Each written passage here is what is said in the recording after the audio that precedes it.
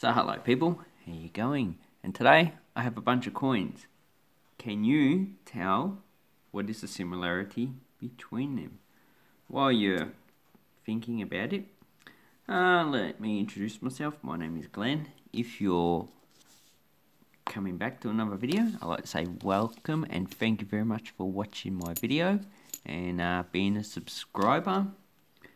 And if you're new to my channel, I would encourage you to subscribe so I can show you more about currency from around the world, from different time periods to current. And also I do banknotes as well because I collect both and I also buy and sell. So here I have a bunch of coins, and the similarity between them is they all have a hole in the middle. So you might be familiar with these type of coins with holes in the middle. So these are Chinese cash coins. This one I have not attributed, so I'm not too sure what the reign period is.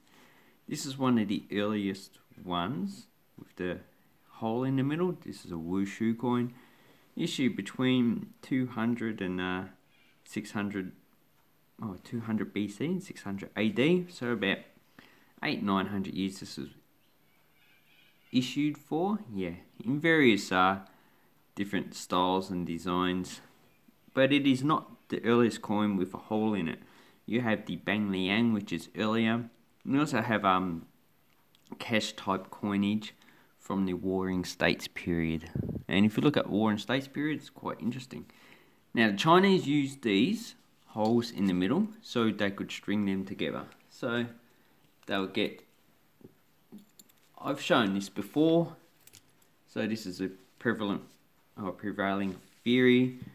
They just get a string, put it in the middle, they type probably about 100 coins together, and with that they'd actually use to purchase items.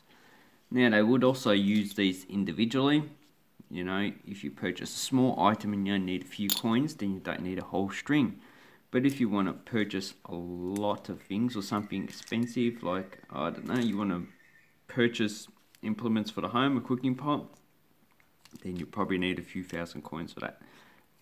Or you could use gold and silver, but in China they actually never used, they actually did mint a few coins which are dubious classification, but for the most part, they didn't use gold and silver coins, not like the Romans and in India. So that explains that, and that explains why this Indo-Chinese coin has a hole in the middle, because it is actually taken stylistically. It's taken off the Chinese cash, which up until about 1945, Indochina still used, although they were machine struck. And they were also cast. So that explains this Indo-Chinese coin with a hole in it. So it's 1914, and it's got in Chinese Yap Fan 100. I don't know, probably 100th of a piastre, because this is valued at 1 cent. But I can't really, maybe it's 1 fan, 1 cent, and 100th of a cent, maybe, I'm not too sure. So, but various other countries have issued it for different periods. So here we have a Greek 50 lepta. So this is from the Kingdom period, it's 954, it has a hole in it. We have a British West African States, 1912. And this is 1/10 of a penny. So that is, let me see if I can get better light. So 1 penny is a pretty small coin, so that's very small. We have a Romanian 10 bani, so the 5 bani also had a hole in it. This one is dated 1906. Indonesian 1951, 5 sen. We have a Thai 10 satang. This is dated, I can't actually read that, it's probably 2000 or something. But the early Thai coinage was all in Thai. 10 to 10 because I can read 10. India, 1 piece, 1947. So 9 piece, not bad. We have a Dutch East Indies, 1945. This is actually a highly minted coin. It has Jawi, and looks like Jawi. That's just Malayan Arabic script, and it's probably Javanese. We have Papua New Guinea, so this actually still circulates. Although it's a reduced size coin. This is, I believe, 33mm, and the new one's 30mm. And this was introduced in 1975 to replace the $1 Australian dollar, because they used Australian dollars back then. So that is a current one that they still use. Japanese 100 mon. I did make another video on this. Has a square hole. As you can see, most of them are round holes, and some the older ones have square ones. We have French coins. So I showed. So 25 cents, 35, 10 and 25 cents had a hole in it. And at this time, also Belgium as well. So I've got Belgium coin here, 5 centimeters. So France and Belgium, between 1900s and the Second World War, they actually, centimeters coins, 5, 10 and 25, had holes in it. Ever current coins actually circulate with holes in it, a Japanese 5 and 50 yen. So this is a 50 yen, year 11. So that actually circulates, and I doubt it very much they string them together to actually use it as change, because I've never actually, never actually seen anyone in Japan do that. They just use modern types of change carrying. They either put it in a pocket or put it in a pouch. So Nigeria, 1 penny.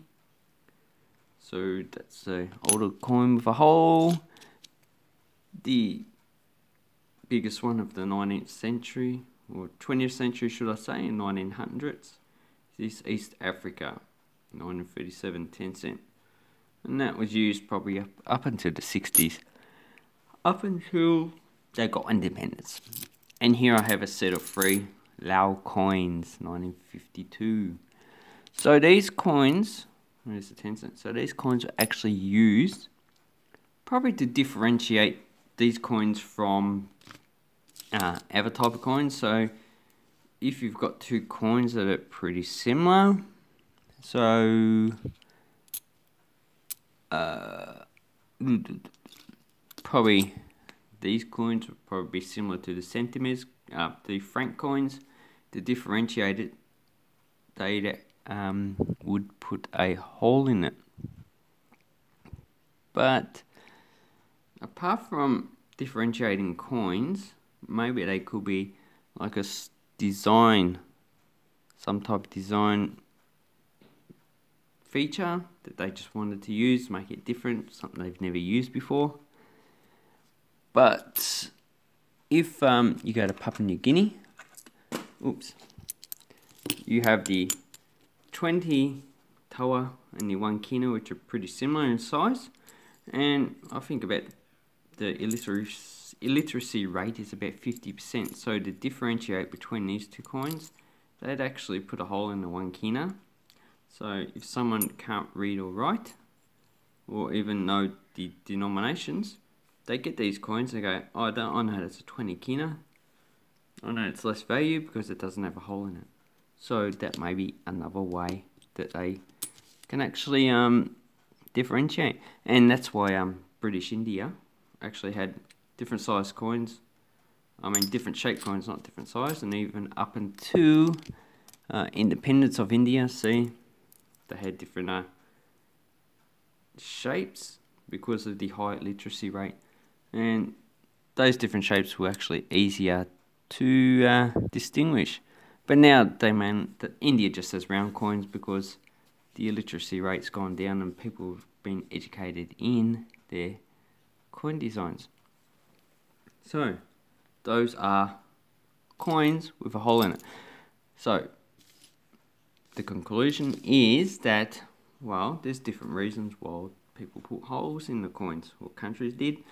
Some of it was used in trade, some of it was a design feature, some of it was to differentiate between denominations. So, anyway, that's my conclusion to my talk. I like to have feedback and to get to know what you think these holes were put in coins for. Anyway, please subscribe if you haven't. If you like this video, please give it a thumbs up. Have an awesome coin collecting time, people. Hooroo!